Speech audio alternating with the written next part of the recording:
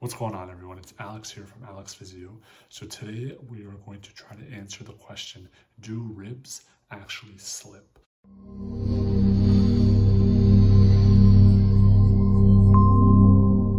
So let's talk a little bit about slipping ribs or slipped rib syndrome.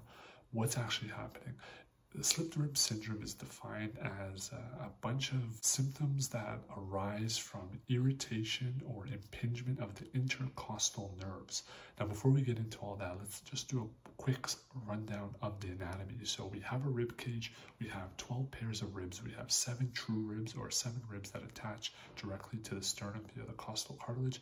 Then we have false ribs, which are ribs 8, 9, and 10 that attach to the costal cartilage directly superior to the one above. And then we have our floating ribs, and that's our rib 11 and 12. Those are the ones that originate around the vertebrae, but they don't actually attach anywhere.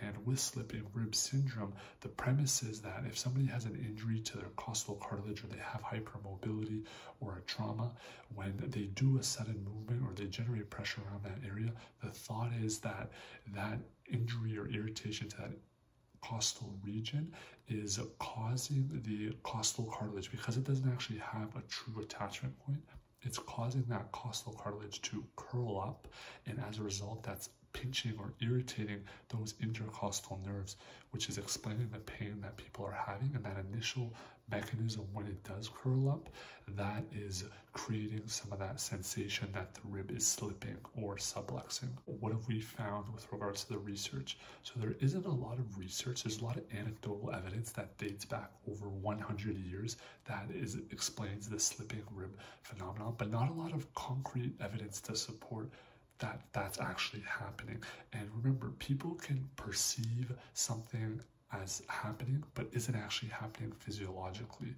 But it's real, it's theirs, it's just that's their perception.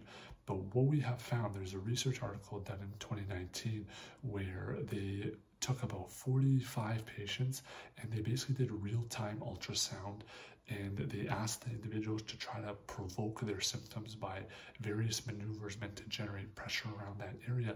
And they were using ultrasound in that region.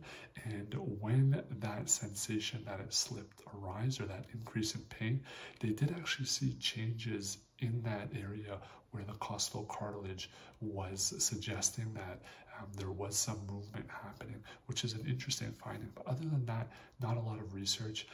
There is something that you can do called a nerve block. So a nerve block on the intercostal nerves to confirm the diagnosis after a positive ultrasound test. And basically what's going on there is if the symptoms are lessened with when you block the intercostal nerve or numb that nerve, then that's a positive finding that is responsible for the symptoms that you're feeling, the irritation of that intercostal nerve. There's another test called the hooking maneuver, where you basically hook your fingers underneath the bottom of the rib cage and you try to pull up and forward, and you're trying to see if that's reproducing some of the symptoms, or if it reproduces that clunking sound or that sensation that the rib is slipped. It's important to be mindful of some of these interventions, and that, again, there isn't a lot of research to support the evidence that a rib is actually slipping, especially if it's happening at the false ribs where it's not actually attaching anywhere.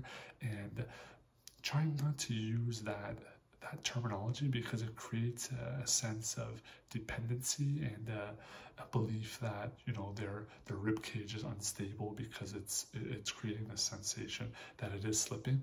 And also erroneously, you know, when some say that they can return that rib back into position by doing a rib manipulation.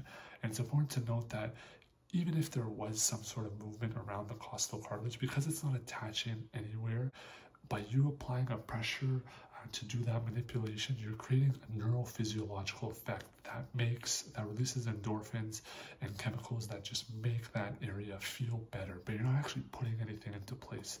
And it's sometimes a little bit frustrating when it's described in that way, that you are putting it into place, because again, it creates that dependency. What can be done with slipping rib syndrome. It's important working on some exercise to try to improve the mobility and the strength in some of the muscles in that region.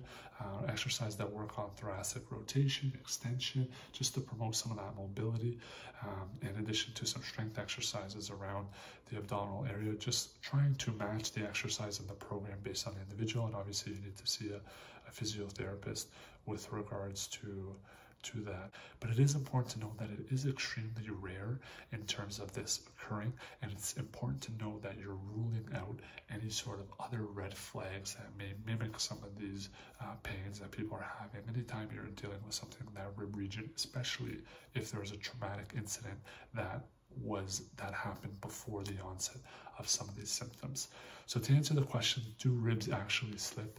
I don't believe that they do, based on what some of the research is saying, and just the lack of research. It is very rare, but nonetheless, it could still feel as if there is a slip actually happening based on how people present it. People's perceptions are real, that's what they feel, but sometimes they can lie to us in terms of it's not actually what's happening physiologically. Important to go see your family physician or physiotherapist to try to help you with some of the pain and to make that diagnosis. So there you have it. We talked a little bit about slipping rib syndrome. I'll post a link to the research articles that I was looking over in the description below. Have you had a slipped rib, or have you been diagnosed with a slipped rib? What has worked and what hasn't worked? Let me know down in the comments below. I'd love to hear some of your stories. Please consider subscribing if you have found value in this video, and check out some of my other videos where I go over other conditions.